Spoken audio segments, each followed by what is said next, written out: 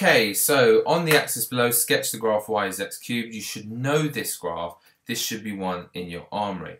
However, if you're not sure, you could do a table with x and y. And maybe you'd start on -3 for x. -3 cubed would be -27. Then -2 cubed would be -8. -1 cubed would be -1. 0 cubed would be 0. 1 cubed would be 1. 2 cubed would be 8. 3 cubed would be 27. And you get the idea. So it goes through 0, 0. It goes through 1, 1.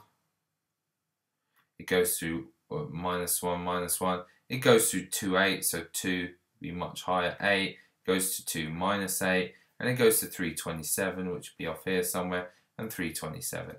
You get the picture. It looks something like this.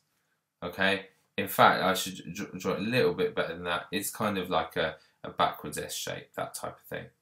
Okay? So I wouldn't even, if I was you, I wouldn't need the table. But if you're stuck, you can always find a table. But I would just straight away draw it like that. And the key is it goes through 0, 0. So that must be obvious to any examiner. Okay, the next one, draw the graph of x cubed plus 8. The y number has had 8 added to it, okay? So, this was the graph of y equals x cubed, and now what we're doing to the y number is we're adding 8. So actually the whole thing gets shifted up by 8. The only point we know for sure is this is 0, and now it's at 8.